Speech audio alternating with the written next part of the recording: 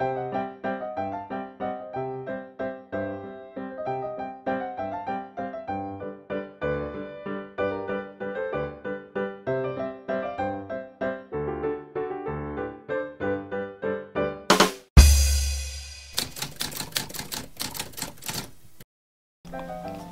guys, it's your girl Lean and you're watching Sunkissed Somewhere. So for today's video, I am doing my London room tour and I'm super excited for this because it is the first time living alone. So I thought I would document it and remember it for the rest of my life. Also, I just want to share it to you guys, so if ever you find yourself in London for an internship or like a study abroad course, you can consider the Curve for your accommodation because it's amazing, it's safe, it's practical, it made my stay in London a lot better than it would have been, you know. So let's begin! Okay, so when you enter my room, you will see my bed by the window, a spacious strip that I use as a yoga station slash exercise area. To the left is my workstation and shelves, to the right is my closet and the door to my bathroom. Okay, so first let me spin you over to the left where you can see all of the junk that I have. So in my first cube, I basically dump all the receipts, flyers, and magazines that I've accumulated throughout my stay. Even though it's really cluttered, I find it really helpful as well. Okay, so on the second cube, there are the sunglasses that I've brought from Manila and some that I've bought here. I try to wear a different pair every day because I just love them so much. And then finally in the third cube, I have all of my makeup separated according to their usefulness.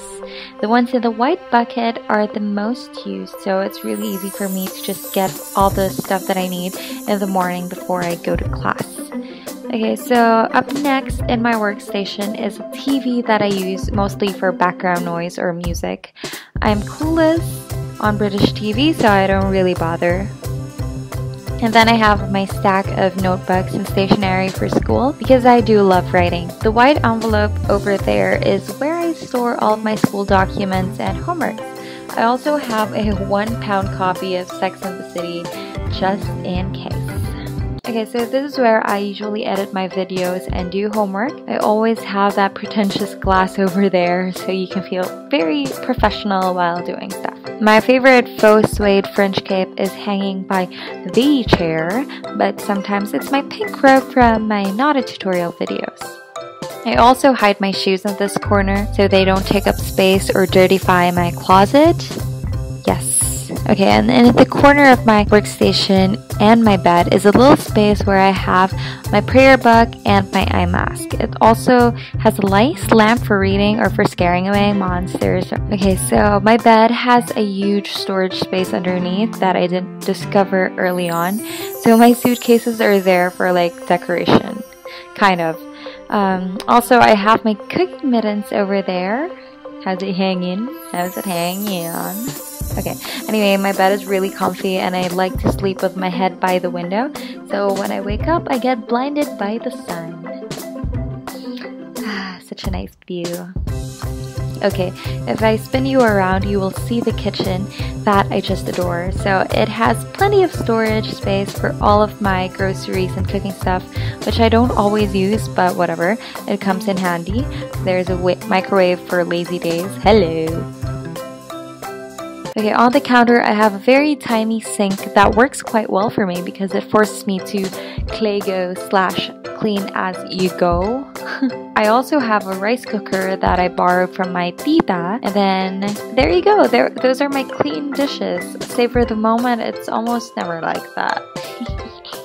Okay, and here is my electric stove, quite a great thing for a person like me actually. I'm safe from accidents and fire, so I feel great experimenting on cooking. It comes with an extractor, so my room does not feel like a kitchen ever. And then of course I have a mini fridge that is packed with yogurt. That's all you need to know. Okay, so that little thing right there is the radiator that I use during cold mornings, but it's the summer, so that is very rare. The room is also equipped with fire emergency equipment, so plus points for the Curve. They take fire very seriously. Oh my gosh, like, don't get me started on the fire doors. They're actually a thing here in England. I don't know why. Okay, so let me bring you to my closet / full-size mirror where I am obviously being pabebe. Please don't mind me. Okay, so here's my closet. I brought everything from Manila, so now I'm trying to figure out how to bring everything home.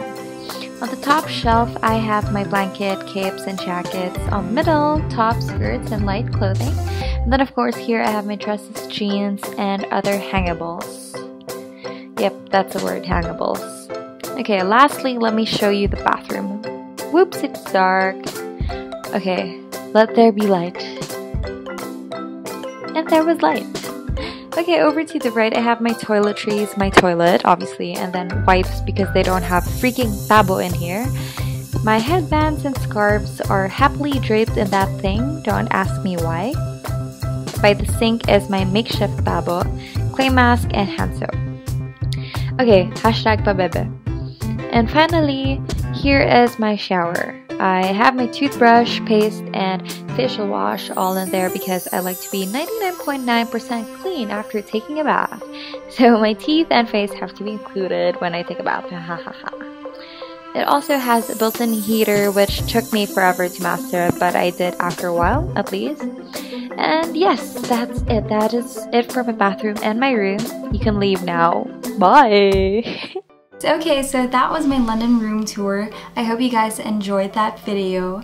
Don't forget to subscribe below so you don't miss out on any of my videos. Give this video a thumbs up. And of course, connect with me on social media. Have a great day, you guys. Stay confident. Bye!